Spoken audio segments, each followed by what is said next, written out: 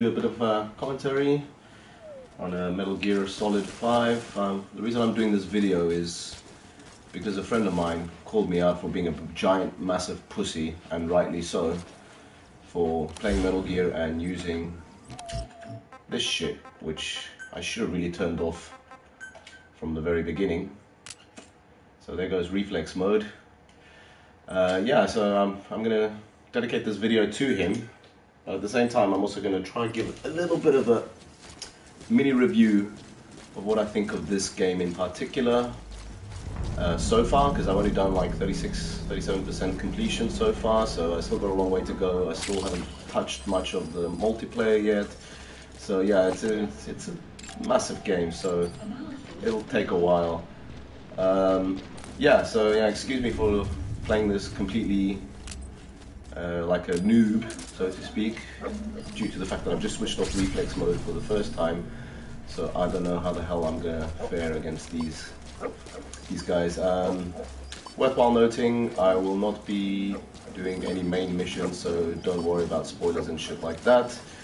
I'll be mentioning a little bit about the story in this mini review, but nothing too spoilerish again, so don't worry about spoilers, essentially. Okay, so what do I think of Metal Gear 5? To be honest, I'm really enjoying it so far. I'm having a blast, just screwing around, playing around with Snake here, playing around with D-Dog, giving him a little pat on the back. Hi, D-Dog. Good. Oh shit, and I'm already fucked. I thought I switched off reflex mode, what the fuck? Okay, hold on a sec. Off. Okay, here we go. Now it's off. Now it's time to play like big boss. A little bit of history. I've played pretty much every single Metal Gear game out there except for the ones on the PSP, which were the Metal Gear Acid and Metal Gear Acid 2, I believe they were called. Feel free to correct me in the comments if I'm mistaken, which I probably am. I never had a PSP, so I wasn't able to play those two in particular, but from what I gather, I haven't missed much in terms of gameplay or storyline or whatever based on those ones. I particularly enjoy the Metal Gear series a lot, and this one, being open world and all that, huge departure from that lovely, tightly put together game with, everything according to Kojima, full of detail, smaller worlds but packed full of detail. This is a rather large map, as you can see. This is one of the places you go to. This is in Afghanistan, and then you're in Central Africa, and they're quite huge, and I do like the freedom of running around from camp to camp, from fort to fort, and capturing outposts and all that stuff. And yeah, it's thoroughly enjoyable. There's tons of weapons, a lot of tools to play with. One thing I'm finding a little bit disappointing is how the AI is a little bit moronic still. It always has been moronic in Metal Gear games, let's be real. However, they do nice things here and there with the AI, the way they react, the way they talk, the way when they try to hunt you down, but ultimately they're a bunch of morons. Oh shit. Fuck. Oh, got it just in time. Ooh. Turns out I can be Big Boss, that's not too bad at all. I'm thoroughly enjoying it so far in terms of missions wise, and the story seems okay so far. What else do I have to say? Graphics are unbelievably lovely. This Fox engine is amazing, I have to say. I really like all this stuff that Kojima's been putting out so far on the PS4. Real shame about PT being cancelled, because that was something I was looking forward to. Some disappointments, because it's not all peaches and roses in my book as a Metal Gear fanboy that I am. One thing I'm really despising is Kiefer Sutherland or whatever the fuck his name is. Hollywood actor, blah blah blah, got on board to take on the role of Snake here, and I personally think he's got a very poor job done so far. I mean, And when he's having codec moments with Ocelot, I find Ocelot's voice actor miles better and much more engaging and more interesting as a character, so to speak. Whereas Snaake is kind of feels like a very silent protagonist. Oh fuck, I'm getting screwed here. Oh shit, here we go. Fuck. Okay, let's go. Go militaristic.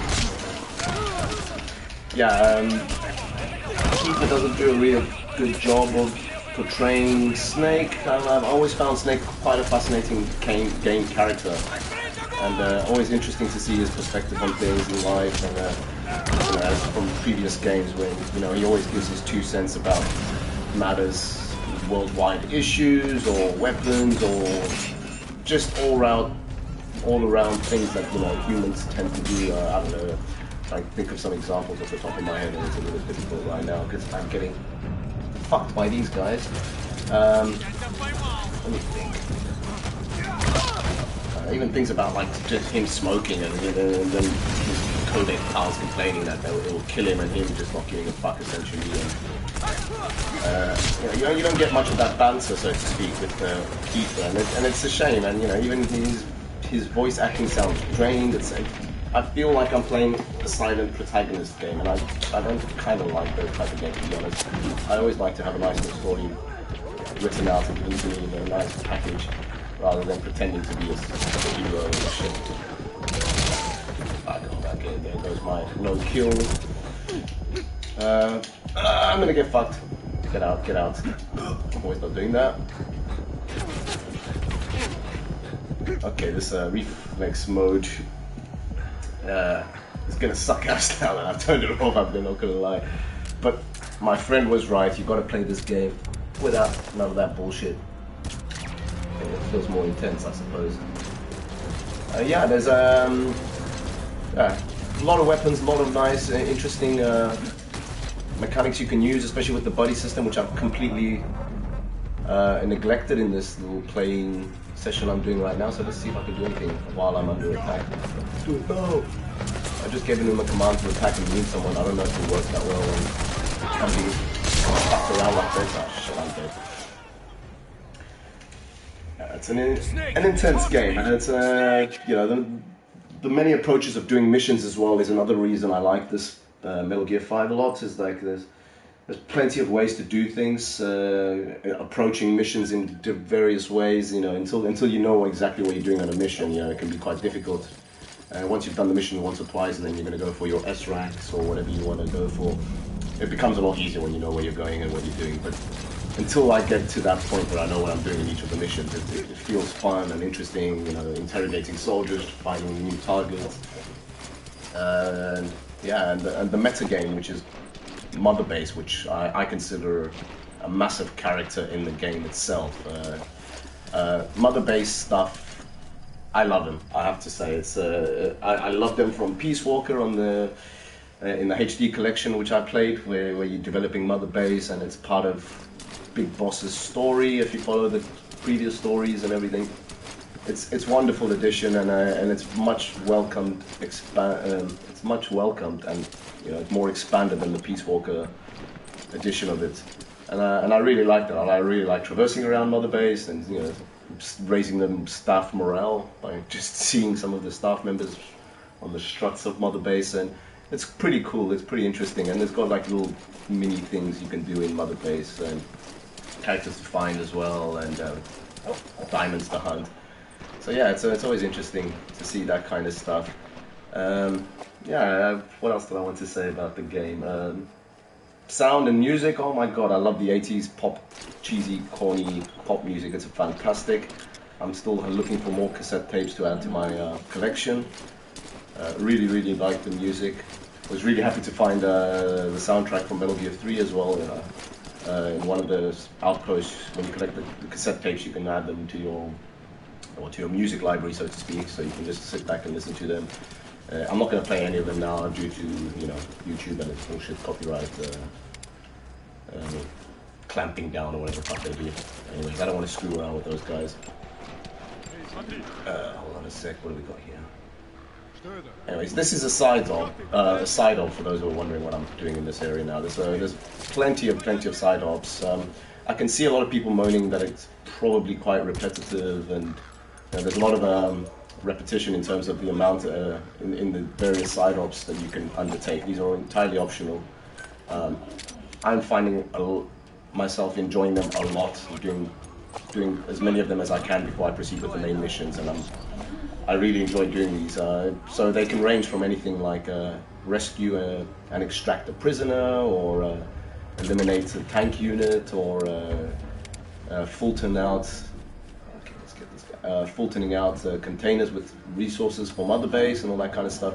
So there's a little bit of variety. It's not the greatest of variety. Once you've done one of each, you pretty much know what you're doing. But due to the fact that it's a humongous open world game, and the various environments that you traverse are quite varied in terms of like the bases, the way they're laid out, and all that kind of stuff.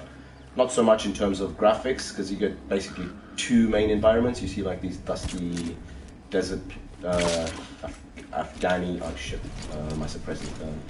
Yeah, this Afghani landscape is quite barren and rocky, as you can see around in the background. You get all that throughout the whole continent of Afghanistan, not continent, the whole country of Afghanistan, as you can see here. And in the Africa region, it's more jungle-like. So those are the two main sort of environments you'll get. Not too many indoor environments like the previous Metal Gears. Can I get this guy from here? Shit. Okay, he's got a shield on his back. Okay, so let's see what we can try to do. Let's use the dog. Wound the motherfucker. Come on, doggy. Go! Get it. That's it. Good dog. Good dog. Oh, did that hurt? Did that hurt? Alright, get out the way, dog. Alright, he's out the way. Alright, get out the way, dog. Okay, that's the prisoner we have to extract for this side. I'll be scanning. You can see he's a specialist in sniper rifles, got an A++ in research and development, and he'll be a great addition to our mother base. So, hello. Oh shit, there's another guard there. Okay, he's gonna have to die.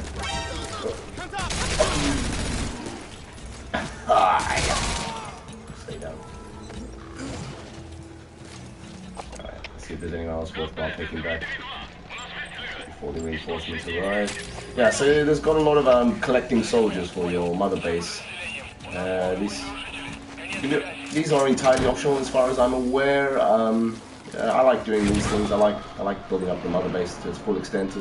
If you get good rated soldiers in the various departments of mother base, you can start developing more weapons and more interesting items to use. And there's a ton of stuff. Let me just get out of this mission area and just get my silencer back. Right. Where is it? There it is. Just fuck off.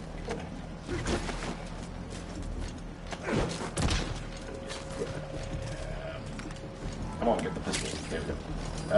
Yeah, so you can develop a ton of weapons and items to use from Mother Base, and it depends on the quality of your staff that you recruit back to Mother Base. So yeah, it's got all that meta game stuff going on in the background as well with Mother Base, which I particularly like. I know a lot of people don't quite like that. They think it's too tedious and takes away from the action, which I can understand. But at the same time, I do feel it's part of the Big Boss's main story, and it's very interesting to see what happens to him before he, or for those who've played the previous games and understand the plight of the Big Boss.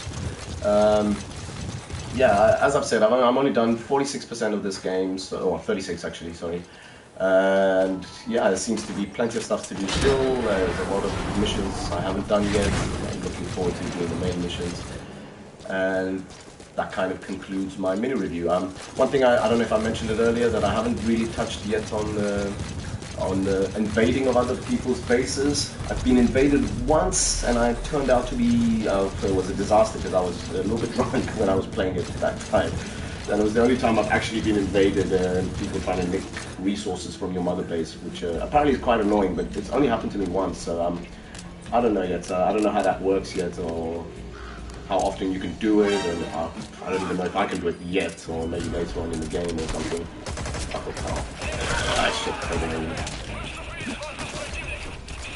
And yeah, so I'm hoping that when I'm finished with it, I'll dabble fully into the multiplayer as well, and see what that's all about, and give a bit more of a comprehensive review with, I don't know, more thoughts, I suppose. And oh god, shit! Stop waking up everybody.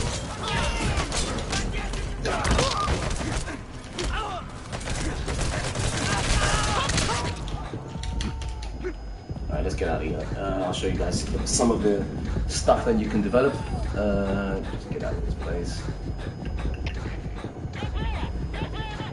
So yeah, this time around you're not only soloing like in the world of Metal Gear, where Snake is notorious for going on and doing his business on his own, infiltrating the most heavily guarded outposts and barracks and whatnot.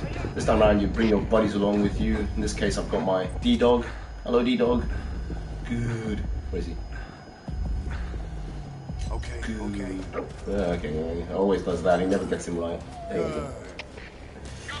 Yeah, you can bring a buddy along for pretty much all the missions now. You've got 4, I believe, in total. I think I've got all 4 of them. I don't know if there's any others. I hope there are, because they did kind of spoil all the buddies you get prior to the game getting released. So you get D-Dog, you get the horse, which I love a lot. The horse is probably my favorite one. You get Quiet, who everyone keeps moaning about because she's not wearing enough clothes, because they've got nothing better else to moan about in life. Quiet is an interesting character. I didn't like her at first as a buddy because she was always freaking annoying and tampering with my infiltration missions. It was quite annoying a lot of the time. But eventually, when you increase your bond with your buddy that you bring onto the field, you can start upgrading them, not upgrading them, you can start developing items for them and different weapons and stuff. And yeah, now that I've upgraded Quiet significantly, she's become really overpowered in my opinion. So every time I take her on the field with me, I just kick ass like left, right and center. And now that I've turned off reflex mode, I think I'll be doing more of that. Good doggy. Good dog. Okay, so now we're a bit farther away. So you've got all this stuff you can do here. You can also send your troops out on side ops. When you send them on side ops, it's always interesting because you can get extra stuff, blueprints in this situation here that help you develop new weapons and new items. These are like all meta games again, depending on the recruits that you bring on board to Mother Base, and it will depend on the success of the missions. And yeah, they do their thing on their own side while you're doing your main thing. And basically they will be bringing you back resources, money to spend on Mother Base, and development and all that kind of stuff. So yeah, keep sending your troops around. It's always worthwhile. And when you go to Mother Base, you can do staff management. Check out what kind of troops you got around, and develop stuff. Let's have a look what we got here. There's a huge variety of weapons. Like as you can see here, these are just the handguns. Like I haven't even seen that one yet. It's a hand cannon. Well, designed to fire grenades. That sounds fun. Why not? Why the fuck not? And now I've sent the team to develop that for me. You've got a variety of weapons. You see the ones here in green. Once you've developed these weapons, they can be used by your staff on Mother Base. So when they're getting invaded by other online players, they're a little bit more better equipped to deal with the situation. We've got our shotguns here. And because it's my first playthrough, I always try to play it like Big Boss would. So I try not to kill people. It's really hard not to do that in this game. But yeah, when I do my second playthrough, I imagine I'll be kicking the shit out of everyone and using whatever tools I've got. You've got capture cages, boxes return, thankfully. I always like to see boxes in Metal Gear. Stealth camo's back as well. I'm hoping to see the bandana. I don't know if that's in yet, or my team's not, my research and development team's not good enough to do it yet.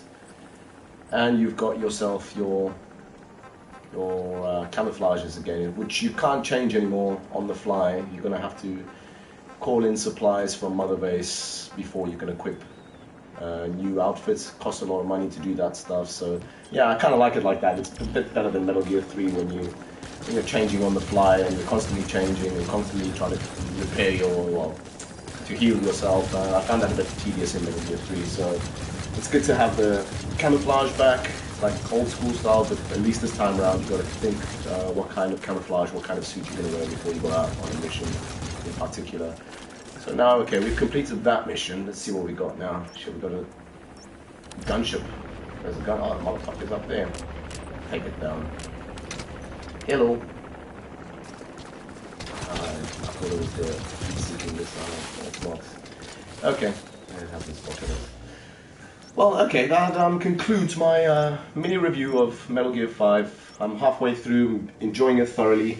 If you're a fan of Metal Gear series, I highly recommend you grab this. And if Kojima is hearing this by any chance, which I seriously doubt, please bring back David Hayter for the next one. It's just a waste of time with Kiefer Sutherland. I don't think he's suited for it, and it just takes away a lot of the character of Big Boss and Snake and how much of a cool character he used to be. Apart from that tiny little bits, I'm having a lot of fun with this, and thank you for watching. Ciao.